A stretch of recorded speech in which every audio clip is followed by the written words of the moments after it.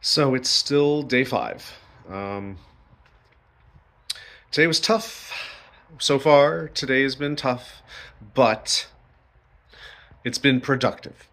Um, I haven't had any real emotional moments since the whole thing earlier. So I've been good emotionally, and I got stuff done today. Um, and a big part of the reason why I was able to is because I did a little something for myself. Um, I don't know if this is considered therapy or something or what, but to sort of help myself along, I've got this. Over here in the living room,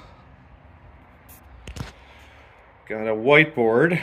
These are all my kind of administrative and normal day-to-day things that I know I need to take care of, and uh, almost all of this that I have checked off, things like that, not that, that, that,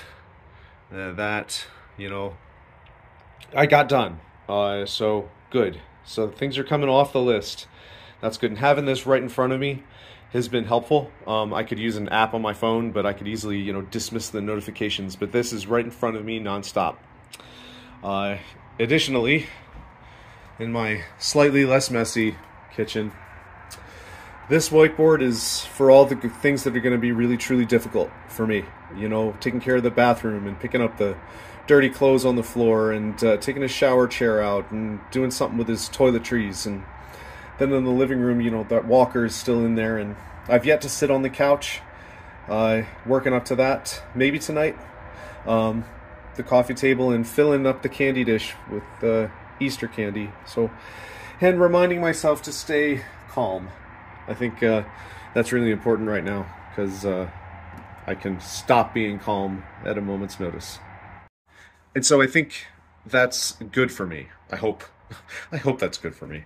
I haven't been to therapy at all, but this exercise with the whiteboards feels like something a therapist might tell me to do. So, and it's helping a little bit, yeah. So I don't think there's much else to do. Like I said, I think I might try to get on the couch tonight. And if I do, wish me luck, I guess. We'll see. Not pressuring myself too much.